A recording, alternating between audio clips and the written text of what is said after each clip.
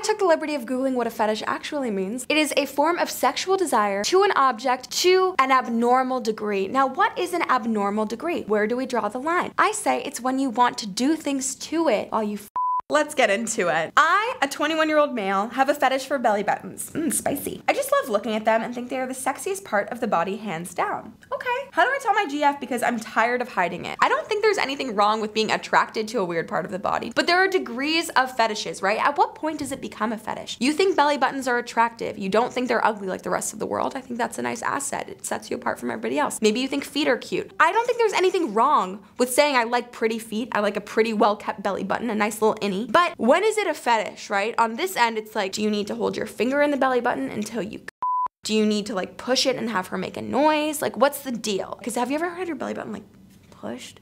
Oh, it hurts. Listen, I don't think there's anything weird about this at all. And if she loves you, she'll think it's even cuter that you like have this weird little thing that you're into. There are so much weirder things.